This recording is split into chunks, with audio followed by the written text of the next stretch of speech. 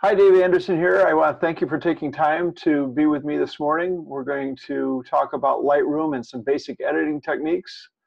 Before we get started though, a little housekeeping. I have the audio muted for all of you, as well as I've got the chat box open, so please, if you have questions, go ahead and pop them into the chat box. That'd be great. Now, I want to thank everyone for continuing to be a wonderful customer of the camera company. And through these trying times right now, our store hours are basically Monday through Saturday from 9 until 4 p.m. The phones are open, someone's there to answer them. And if you need something and you've got an order over $50, we'll ship it to you for free. Otherwise, we can arrange for some curbside pickup, and we do appreciate your business. So don't be a stranger, give us a call. So this morning, what we're going to talk about is primarily editing in Lightroom. I'm going to go ahead and start sharing my screen right now. Let's bring my Lightroom up. Okay, we should have Lightroom live there for you to look at. Now the deal is that most people want to be able to crop and straighten an image, as well as do a little exposure and contrast adjustment, maybe fix their white balance, and they're happy at that point, and they can go on and make some prints. Now, in a previous 2 episodes, we talked about importing and organizing, as well as exporting for both social media as well as for printing.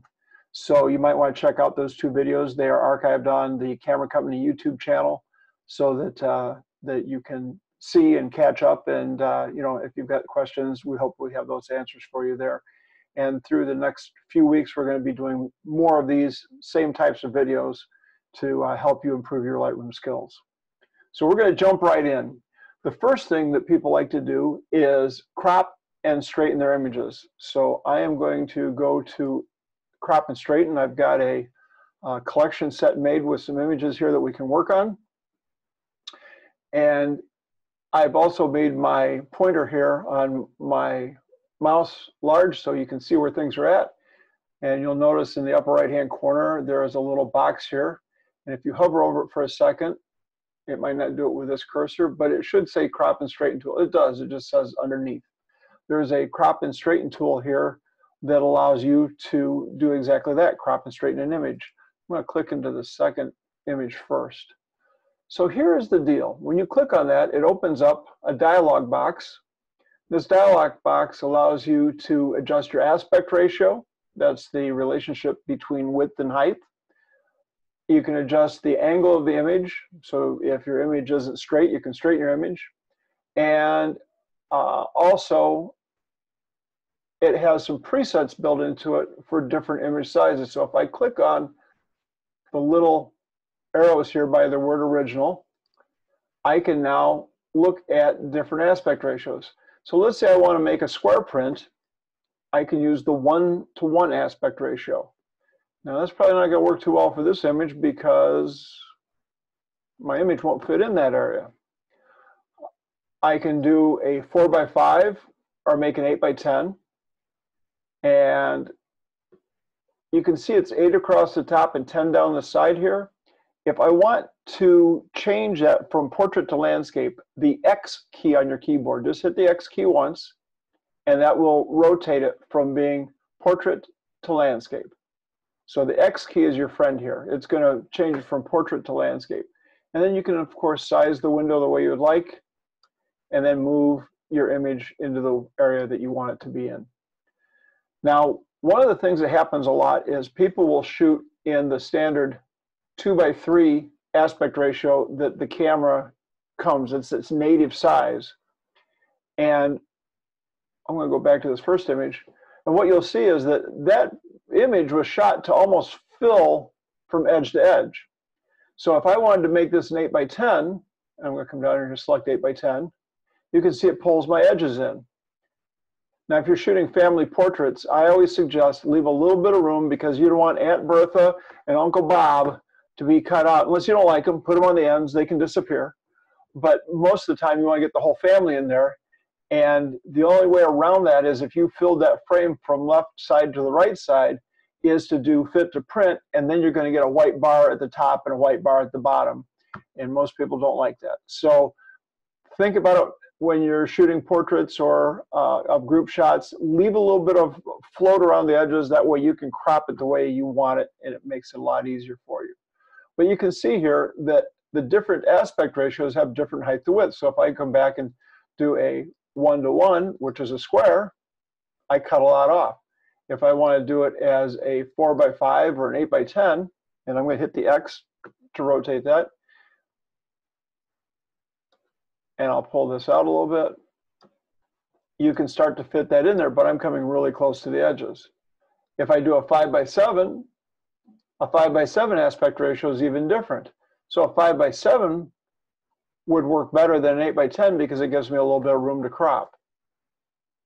If I wanted to do this 4:6, which is the original way that it was shot, and I can pull that back out to the edges.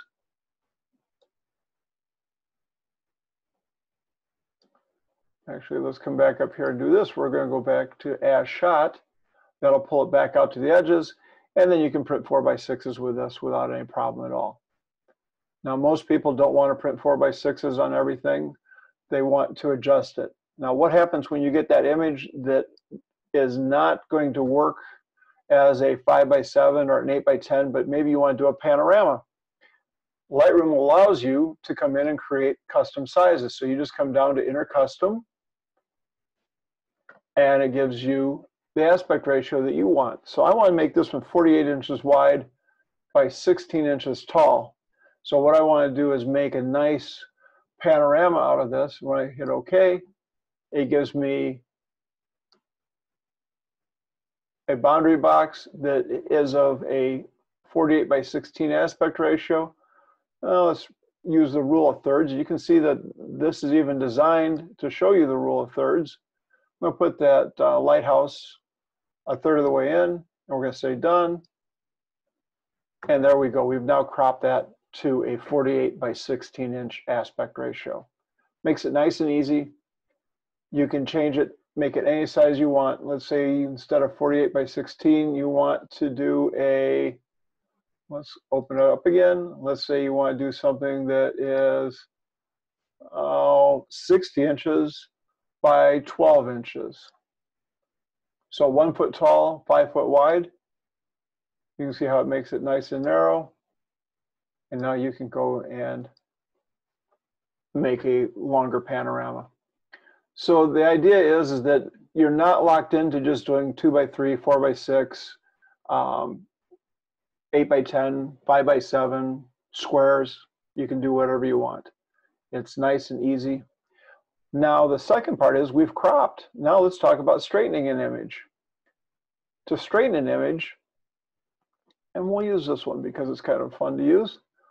We can straighten this image by going back into that crop and straighten tool. And if you put your cursor just outside of the boundary box, you can rotate it back and forth in order to straighten your image. That's one way of doing it. Now you've got to eyeball it this way, and that kind of works most of the time. A second way of doing it is to come in here and use this slider, and you can then rock it back and forth. Or you can come in and actually type a number in. So I want to make sure, let's say it's 10 degrees positive. I don't know if I like that. Let's make it -10. So -10 or 10.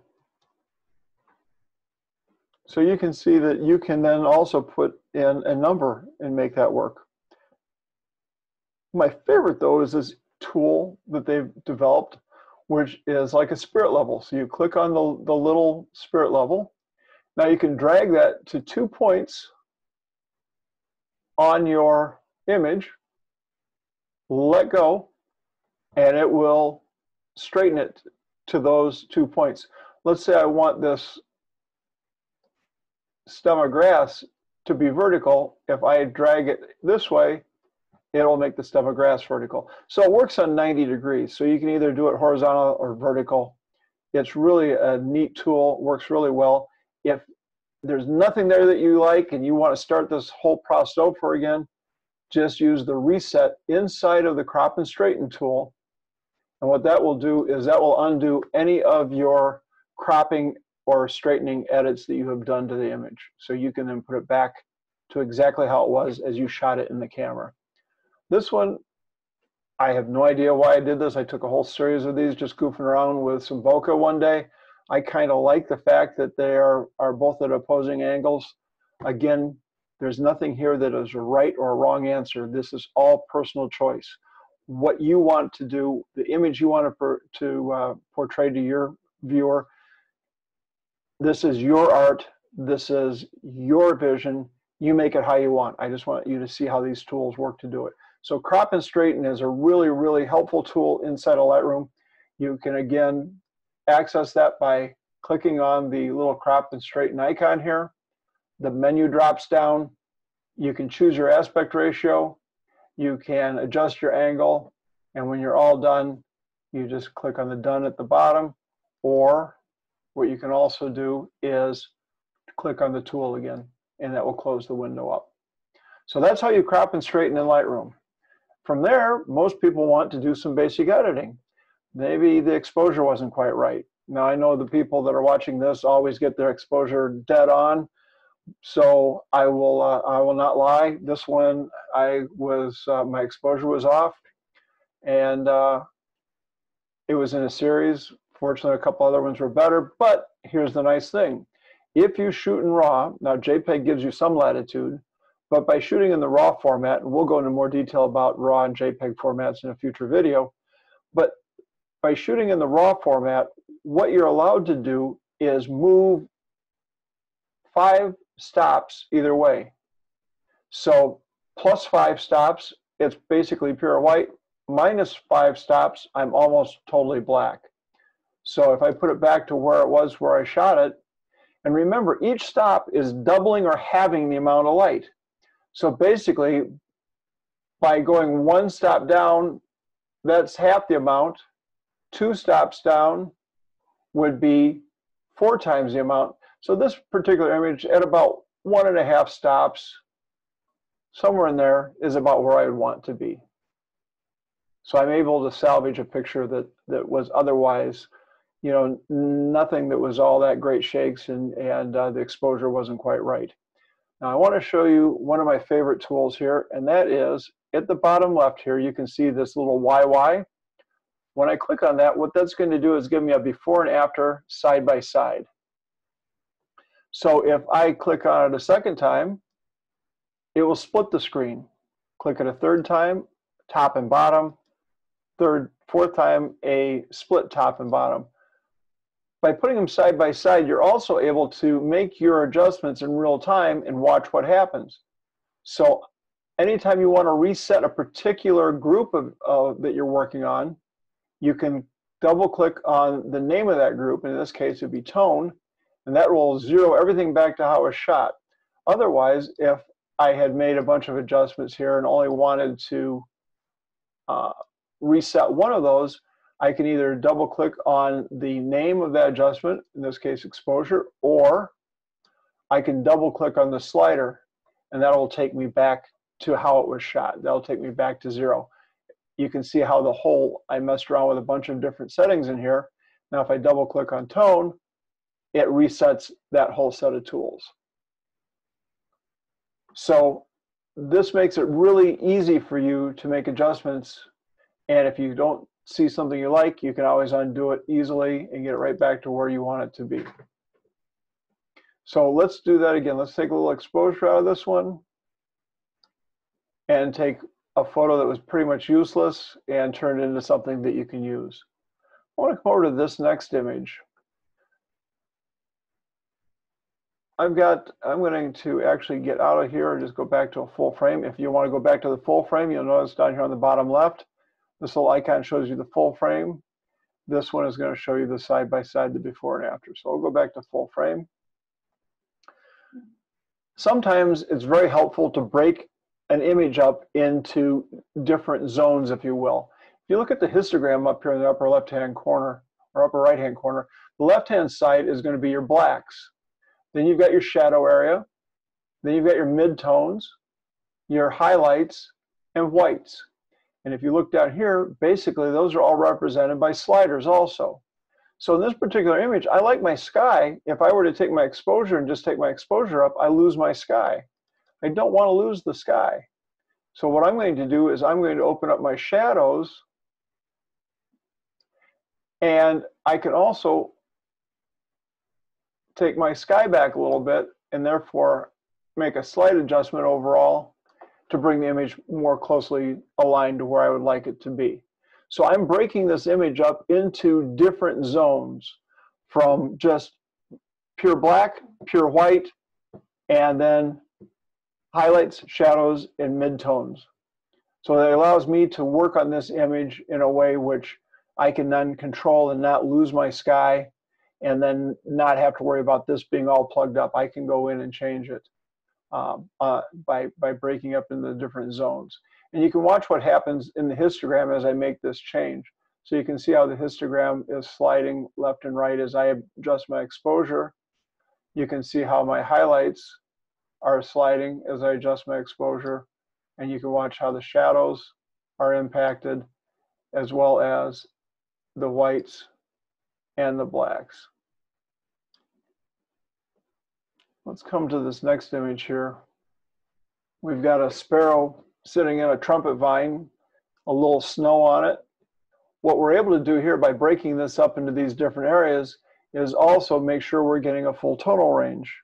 And to do that, I can click on these corners. You can see that these corners have little up arrows. If I click on them, you can see they get a little white line around the outside edge of them. I can now take my white slider, and if I move my white slider to the right, what I'm doing is I'm increasing the exposure there, so that what is happening is I'm blowing out all my highlights. There is no detail in those highlights now. That is all just pure white, paper white. If you were to print this, it would be paper white there. And you probably don't want that, because it might not look quite right on your image. I can also do the same with my blacks. By moving that slider to the left, you can see how now I've got blue on the face of the bird and in the upper right here on some of the branches. So a lot of times what I would do before I send something to print, I will check to make sure I haven't clipped.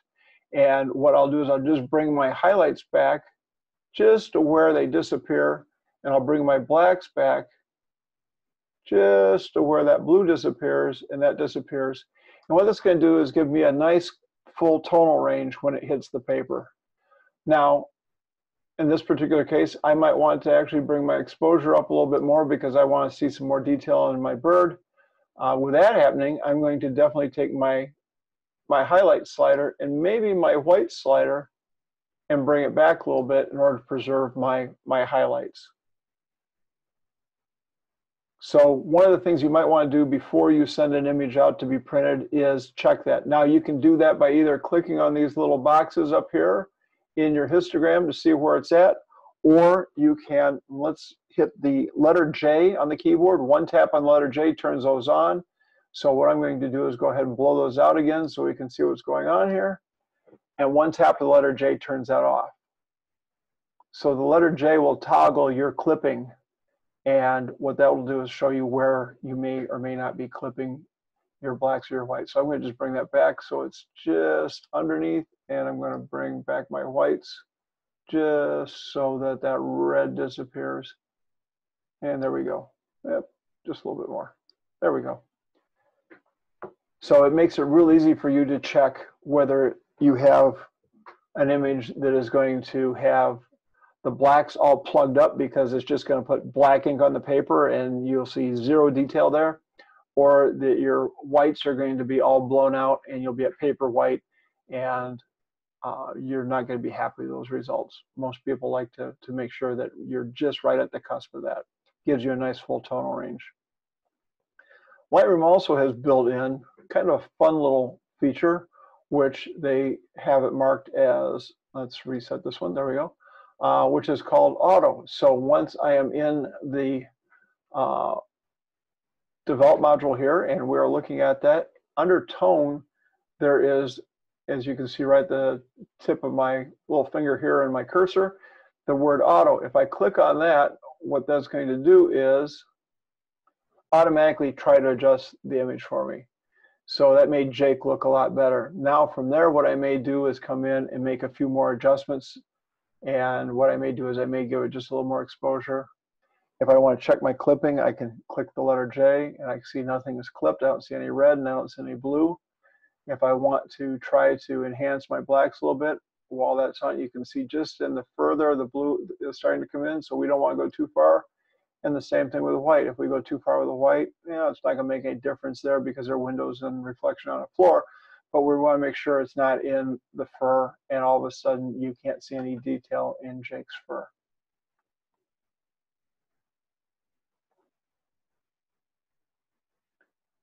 So the last thing I'm going to show you today is dealing with white balance. Let's put this one in a, well, let's actually, first off, let's straighten this one up. We're going to grab that little angle tool. I'm going to use the edge of this bookcase to straighten it up. Much better. Now I'm going to put it into a side-by-side situation. And what I'm going to do is I can adjust the white balance, and do that by taking my temperature slider and sliding it up or down. I can also use my tint slider, and it could be a lot of work to try to figure it out. So I'm going to do this. I'm going to reset that by double clicking on the WB, which is white balance. So that takes it back to how it was shot. I'm going to grab this sample tool, and I'm going to come over here, and I'm looking for something that is a neutral gray. And one of the easy ways to look at that too is also by looking at the numbers that are being portrayed at the bottom of this pick target, where I'm showing an RGB, I'm showing the red, green, and the blue percentage in that particular color that I'm sampling. And when they're all pretty close to being the same, I've got 43, 42, and 55. I'm a little bit hot in the blue, but not too bad. Maybe let's move it over here and see if we can find something a little closer. You know, at the end of the day, this is probably going to be just fine. There we go. Well, right in there. So I'm going to now click that and sample that. And what that's going to do is automatically adjust my white balance for me. So when you're out shooting, one of the reasons you want a gray card with you and you take a shot of the gray card under the lighting conditions is that by shooting that, you can then use that in order to adjust your white balance. And then you would know that you'd have to adjust everything in that group you shot to 4400 and plus 12 on the tint and the temperature in order to correct your image and get the white balance back to the way you want it to be. Another way of doing it is to shoot your subject with a color checker. This is a color checker that X-Rite makes, and they also make software which will allow you to do profiles to make sure the colors are exactly right. But if you're just looking at white balance, if we were to take the sample tool now and put it on a neutral gray and click on it, it will automatically adjust the white balance for me. That one wasn't too far off, but it still made some adjustment to it. And where this comes into play is really important, and let's go back to a full frame. When this comes into play and is really important is because, for example, this particular building on the campus, I shot straight up because I like the fact that I have 3 different color temperature of lights. All those pillars and the ceiling should be the same color, but I've got daylight up at the top, I've got some other light in the middle section there, and down the bottom I've got incandescent light, and all 3 of those light sources are making the image look different colors. And there are ways to go in there and color correct that. We're not going to get into that right now, but the idea is that it's important to carry that gray card with you so that you can go back in and color correct your images, or know what is a neutral gray in your image where you can click on it and use that. So for example, I'm going to come back to our pup in the grass here, and if I grab this tool again and bring it in, and dogs' noses are normally gray or black, you can see how much color correcting that image is going to do for you. And I've got a before and after there. Now, unfortunately, it's giving me the before all the way back before any adjustments were made to it. So color correction can make or break an image. And if you don't like what you see, again, feel free to come up and adjust it how you want. We can really make that grass green. We can make it purple in honor of Prince. A little purple rain on that one. You can adjust it however you want. But anytime you grab this, come back and sample that nose again, and it will fix the image for you. So we've gone over how to crop, how to straighten. Make sure when you're cropping that you're thinking about your aspect ratio, and you create a custom aspect ratio if you don't find one you like. The X key will toggle you from, let's just go right back to it here right now. The X key will toggle it from a portrait to a landscape. So make sure that you're getting the image cropped exactly the way you want it. When it comes to exposure, you can do overall and do contrast adjustments, or you can break it down into 5 zones. Black shadows, your midtones, which is the full exposure here, your highlights and whites. If you want to play with texture and clarity, which we really didn't get into, but we can talk about those in the future, they are there for you. And most people at this point are done, and they will then export their image for either social media or to print. So I hope this was helpful. So let me get out of this real quick.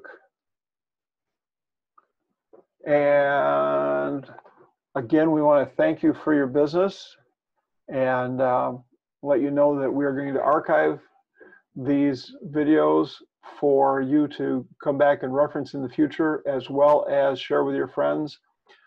So we've got one out there right now that we've done during our Stay Safer at Home for how to import and organize, and we've got a video that talks about exporting and using for both social media and for printing. This one's basic editing. Next week we're going to talk about using virtual copies as well as collections, and how to go in and make those very, very beneficial for using across different modules in Lightroom, as well as I do a lot of portraits, and I'll show you how you can then help your customer not screw up when they go to print their images by making sure that the crops meet the different sizes that they want to print. So we'll have that for you. Again, thank you for taking time to be with us today. Go make some great photos, and in the meantime, remember to check us out on Instagram, like us on Facebook, follow us on YouTube by hitting that subscribe button, and then there's the little bell down there that you click on that, and it'll ring every time we put a new video up there for you. Again, thank you very much. Keep taking some great pictures, and we'll see you on the next video.